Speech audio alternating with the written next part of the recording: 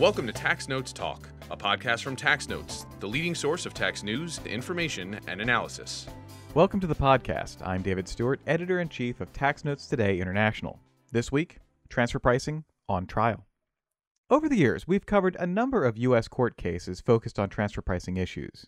And for much of the history of U.S. transfer pricing litigation, there's been a nearly uninterrupted streak of taxpayer wins. But that situation has changed, and today we're going to check in on a case that we've covered a few months ago, hear about a recent trial in the U.S. tax court, and take an early look at a dispute that's just getting started. Here to go over all of this is Tax Notes legal reporter Ryan Finley. Ryan, welcome back to the podcast. Thanks for having me. Now, I mentioned at the top that the government has had kind of a track record of losing transfer pricing cases, but that seems to be turning around. Could you tell us about that?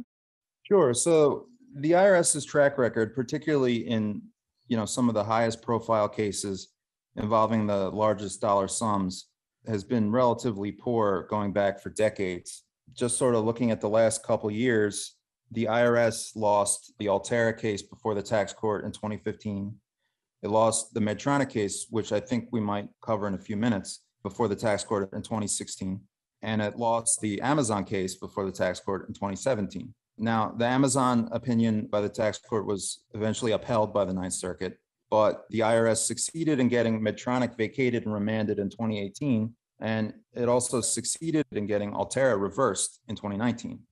So really starting with, maybe around 2018, or there were some cases slightly before that may have augured in this shift. But in the last couple of years, it has been looking a lot more favorable for the IRS, and the Coca-Cola opinion, which I think we'll also discuss, is probably the biggest indication of that new trend. All right, so let's start with Coca-Cola. Now, you were on in late 2020 to talk about this case, which we'll link to in the show notes. But could you start off with an overview of the issue and what the tax court decided? Sure. So in Coca-Cola, there were a number of issues. One of the issues was whether a profit allocation formula approved in a closing agreement that covered 1987 through 1995 and was subsequently accepted for a decade thereafter was binding on the IRS for the 2007 through 2009 tax years. The IRS, for those tax years, after having accepted this profit allocation formula for nearly 2 decades, decided that the method was unreasonable and required the application of a different method, in this case, the comparable profits method, or CPM. There's a dispute, in addition to the sort of binding nature of the closing agreement, about whether the CPM under the U.S. Section 482 regulations was the best method, or whether the sort of routine return on assets that it left Coca-Cola's foreign subsidiaries with was insufficient in relation to the intangibles and risks held by these affiliates. So what's happened more recently? So the biggest recent development is a motion for reconsideration that was filed by Coca-Cola in June. Since the tax court opinion came out in 2020, which basically it upheld nearly $10 billion in transfer pricing adjustments, Coca-Cola has given every indication that it planned to appeal, but it can't appeal Coca-Cola until a tax court opinion in another case, 3M, is released. And that case deals with a specific issue, the blocked income issue. The Coca-Cola opinion was released, but stayed that issue. So in the meantime, the company filed a motion for reconsideration with the tax court, and it previews a lot of the arguments that Coca-Cola would be likely to bring on an appeal. The arguments generally focus more on administrative law and alleged constitutional violations by the IRS. Basically, the argument is that, the company's agreement with the IRS on a profit allocation formula, and then the IRS's subsequent acceptance of that formula for over 10 years, in combination with this penalty protection provision that the closing agreement extended for Coca-Cola if it continued applying the same method, that all that together gave Coca-Cola what it called reasonable reliance interests in the IRS's continued acceptance of that formula. The motion also criticizes the tax court's acceptance of the IRS's preferred method, the CPM. According to the motion, the supply points were risks by virtue of the marketing costs that were allocated to them, and that they also held rights and intangibles under their licenses with Coca-Cola, and that these risks and intangibles entitled these foreign affiliates or supply points to a higher return under the Section 482 regulations. So how much money are we talking about being at risk in this case? Well, the original deficiencies associated with the roughly $10 billion transfer pricing adjustments added up to about $3.3 billion. Now, that doesn't directly translate into what the deficiency would be now because the tax court accepted Coca-Cola's sort of secondary argument about whether repatriated dividends could be credited against the transfer pricing adjustments. So we don't know exactly what the amount of the deficiencies would be, but somewhat less than the original $3.3 billion. All right. Have you heard from practitioners about how they view this motion for reconsideration?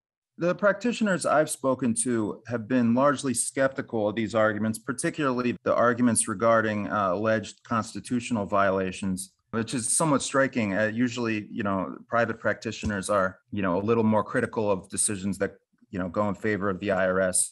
So, in light of the general reception, which has generally been, more or less approving of the tax court's decision, Coca-Cola's prospects of success are unclear. All right, so let's turn to the more recent trial that you covered. That would be Medtronic. Could you first give us an idea of what is the main issue in that case?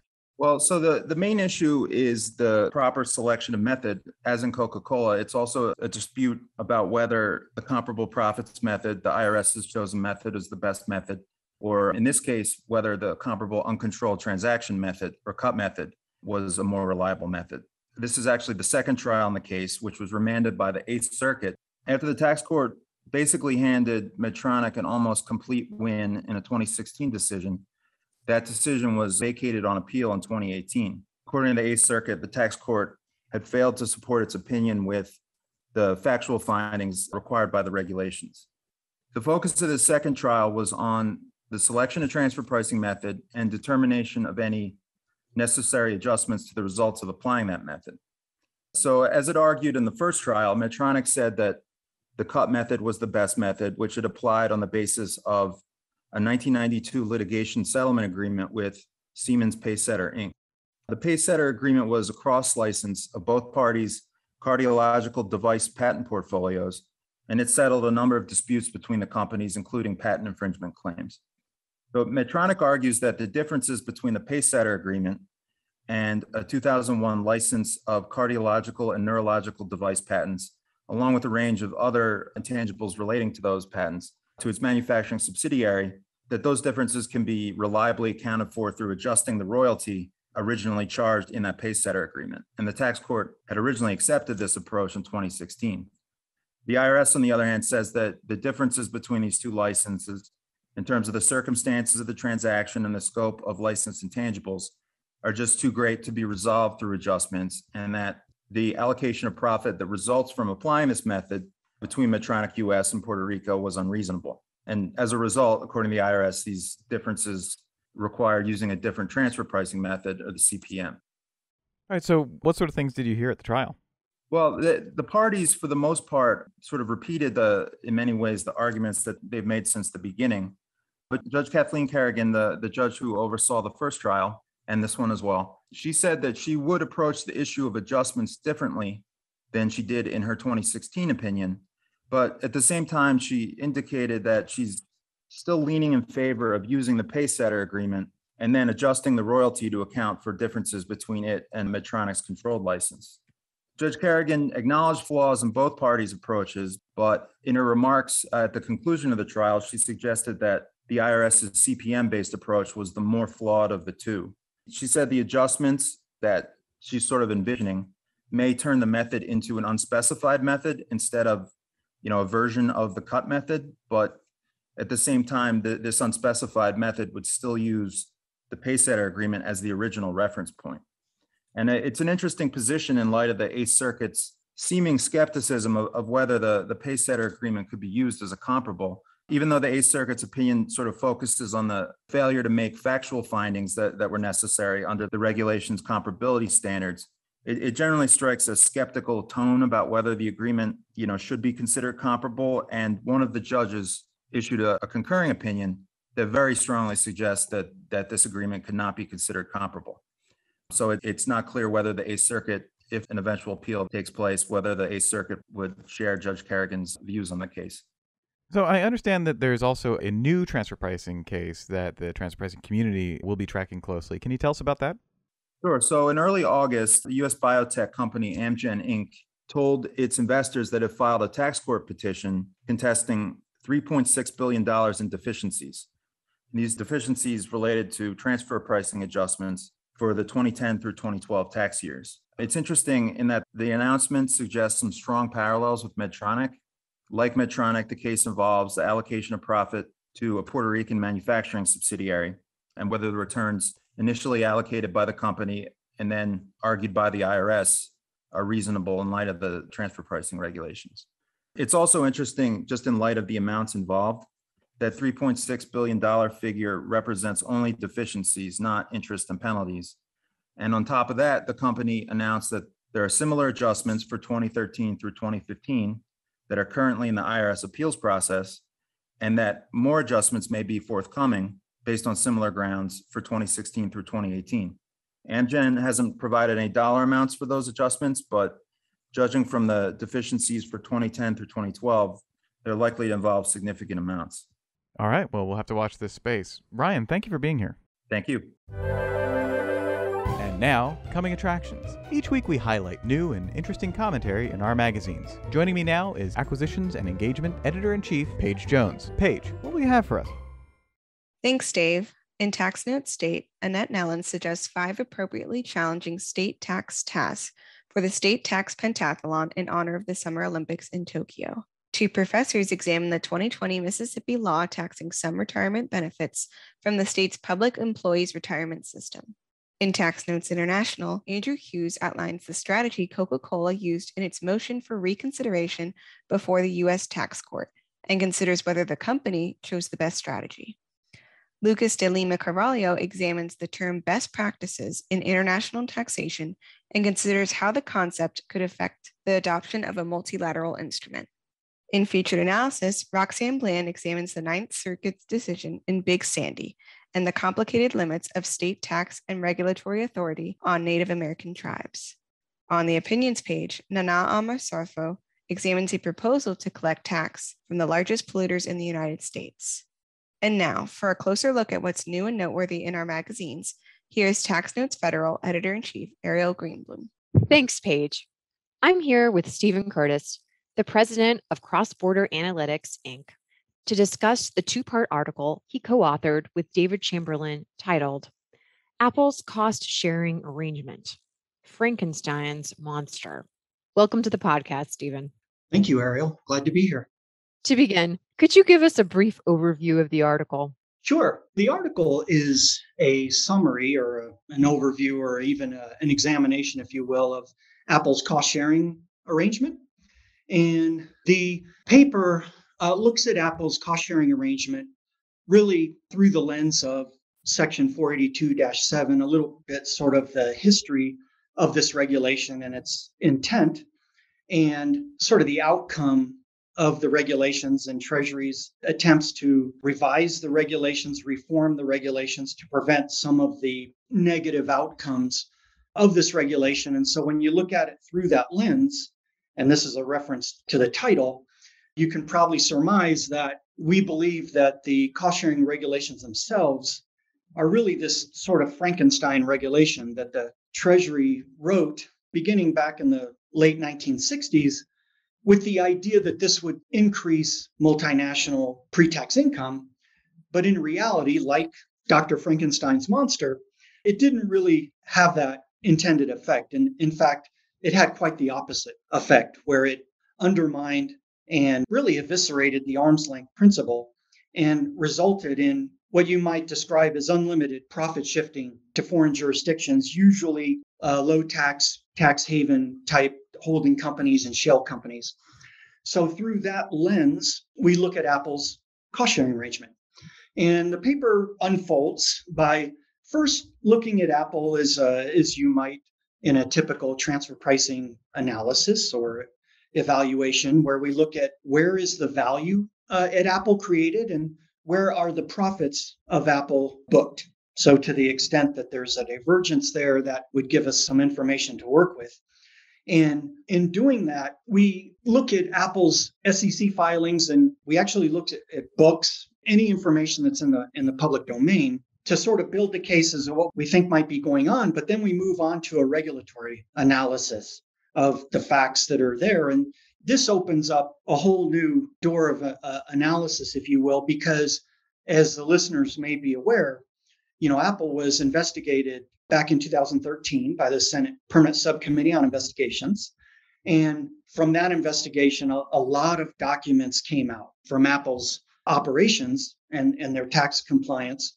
And that also triggered an investigation of state aid by the European Commission.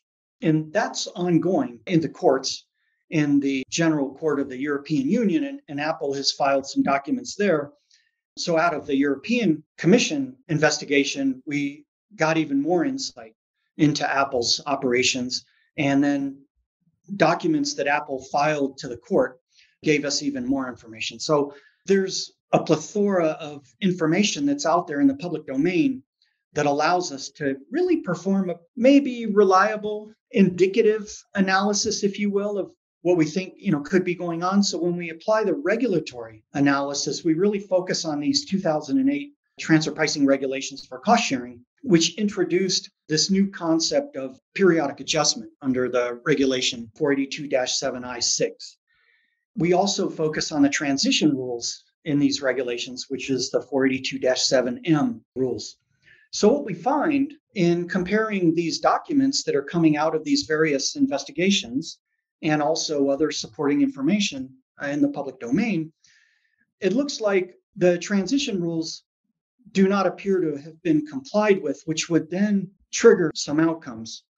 Interestingly, the regulations never envisioned that a taxpayer would not comply with the transition rules and that the IRS would subsequently sanction or not challenge the cost sharing arrangement, because the transition rules basically say that if you don't comply with these transition rules, you don't have a cost sharing arrangement.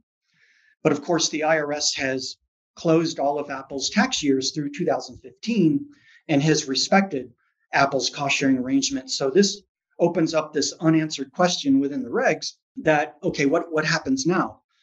Our understanding and interpretation of the regulations is that from 2009 onward, this would create a fact pattern in which Apple would be deemed to have a new cost sharing arrangement under these 2008 cost sharing rules. And under those conditions, we would apply a periodic adjustment. And in doing so, the paper performs these calculations and we come up with a result. And so this is basically how the paper is laid out. And it does indicate that there would be a fairly substantial adjustment at Apple from not complying with these regulations on the order of around $80 to $84 billion. But these are under very conservative assumptions that we explain in the paper. Thank you. Where did you get the idea to write this piece? We've been doing work on transfer pricing compliance and enforcement for a couple of years, maybe 6 to 8 years, where we're looking at the use of forensic technology and capabilities in transfer pricing compliance and enforcement. In fact, we have an academic paper, that's the title of one of our academic papers, where we go into some of the research behind our technologies and models. And we've been focused on this for a while. We wanted to be part of the discussion around tax compliance and enforcement, if you will, which seems to have gotten a lot of attention lately, especially in the press. So for instance, when the Biden administration came in and began proposing to invest money into the IRS to increase an IRS enforcement capability with this idea that we could reduce the tax gap and that this would be a pay for some of the infrastructure spending, this triggered a whole bunch of research that looks like it was ongoing anyway, but it focused certainly more attention on this research. So for instance, we had been working with Kimberly Clausing at Reed College, who is now at Treasury, because her research is focused directly on offshore profit shifting by multinational corporations. So her estimates of this have been around $100 billion per year of tax underpayments that come about because of offshore profit shifting by U.S. multinationals. This is not included in the tax gap estimate by the IRS. International tax avoidance and evasion is not included in the tax gap estimate. So there's information on this from various GAO reports and such. But when Commissioner Reddick came out and sort of agreed with some of this research, effectively by saying that the tax gap might actually be closer to $1 trillion a year, and that a big part of this was wealthy and corporate tax underpayments. We already sort of knew that, I think, in the industry. But how we wanted to contribute to this debate, and let me just say before I talk about this. So then there was research by Larry Summers and Natasha Sarin, who is now at Treasury as well, on the return on investment from these investments in IRS enforcement. And they're putting out some numbers on the order of 50 to 1. So if you just look at the $100 billion of what we might call, tax underpayments from offshore profit shifting, mostly occurring through transfer pricing, it might take investments on the order of $2 billion to attempt to get back $100 billion per year. So these are big numbers. So the question is, well, how real are these numbers? And could you identify one or more cases out there that would either validate these estimates or really maybe undermine them? They're either about par with what's really there, or maybe they're vastly overstated, or maybe they're understated. So we thought, well, let's use some of the technologies and capabilities that we have developed. Let's find a case out there and let's look at it. Apple looked like it was the perfect case because there's so much information in the public domain on Apple's cost sharing arrangements that, okay, we can go out and do this analysis. And if it supports that there's a big number there, maybe some of these estimates are quite valid. And maybe 50 to 1, maybe it's 100 to 1 in some segments of tax enforcement. So what we found was essentially that, yes, it looks like in certain cases, and I'll point out that, Apple is engaged in a cost sharing arrangement that we've analyzed and come to some conclusions that looks like it's aggressive, looks like there was some noncompliance. The numbers are big. But, there's dozens, if not hundreds or more taxpayers that are engaged in cost sharing arrangements that set them up pretty much like Apple did. This Frankenstein result from the regulations that the IRS has found virtually impossible to enforce. So we may conclude from this analysis that, well, it looks like the money's there if only the IRS can bend over and sort of pick it up. And then the question is, well, okay, what's it going to take to get from A to B to actually recover some of these tax underpayments on the scale that they seem to be? So, one area is technology devoted to risk analysis and risk detection. Another technology might be devoted towards forensic investigation. So if the IRS were to approach enforcement, and I'm speaking mostly about LB&I, because you're actually seeing some of this in the criminal investigation division, where I think they just announced they're creating a forensic center, a centralized forensic capability for enforcement to support enforcement. So you may be looking at something like this, where you can actually bring in these technologies and advanced resources to be able to sort of perform this more capable type of enforcement, technology-enabled enforcement. And if you look at our paper, is almost let's just say you look at it as let's say a revenue agent report. You look at it as an outcome of an examination. It would seem a little unrealistic, I think, to expect that an international examiner performing an exam in LB&I would do this much research, and they would need some capabilities that we're using to do this level of analysis to then get it something to the point that the IRS and counsel would be comfortable sort of going after. So this was our contribution, if you will, to this ongoing debate, which I think has captured more attention in the public sphere and more interest among people outside of the tax profession, especially in Congress and the executive branch. Really fascinating. Thank you. Before we go, could you tell us where listeners could find you online? Sure. So I'm up on LinkedIn. So anyone can contact me on LinkedIn. We have a website, xba.com, but I'm also at s.curtis@xba.com. So happy to hear from any listeners with opinions. I've heard from a few already. Welcome all commentary and reviews, and happy to be part of the debate and the discussion on these topics. Thanks for joining us today on the podcast, Steve. Thank you, Ariel. You can find Stephen's article online at taxnotes.com. And be sure to subscribe to our YouTube channel, Tax Analysts, for more in-depth discussions on what's new and noteworthy in tax notes. Again, that's Tax Analysts with an S. Back to you, Dave. That's it for this week. You can follow me online at TaxStew, that's STEW, and be sure to follow at Tax Notes for all things tax. If you have any comments, questions, or suggestions for a future episode, you can email us at podcast@taxanalyst.org. And as always, if you like what we're doing here, please leave a rating or review wherever you download this podcast. We'll be back next week with another episode of Tax Notes Talk. Tax Notes Talk is a production of Tax Notes. You can learn more about us by visiting www.taxnotes.com/podcast. When major media wants the straight story, they turn to Tax Notes. Thank you for listening, and join us again for another edition of Tax Notes Talk. Want more like this? Subscribe for more tax videos. Special thanks to our executive producers Jasper Smith and Paige Jones, showrunner and audio engineer Jordan Parrish, and guest relations coordinator Christa Goad.